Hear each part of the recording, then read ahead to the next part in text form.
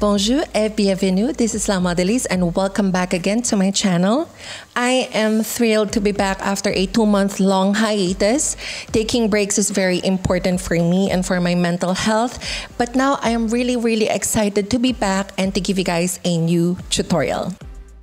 In today's tutorial, we are going to learn how to draft the basic torso foundation. For those who are new to my channel, I have previously created videos on drafting a basic torso block. However, this method is the one I always use for my garments, and it's time to share it with all of you. And by the way, I've also created a woman's measurements chart on Google Sheets, and you can find the link in the description box below.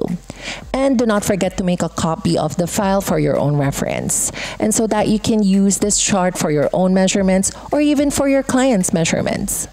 Anyway, let's get started.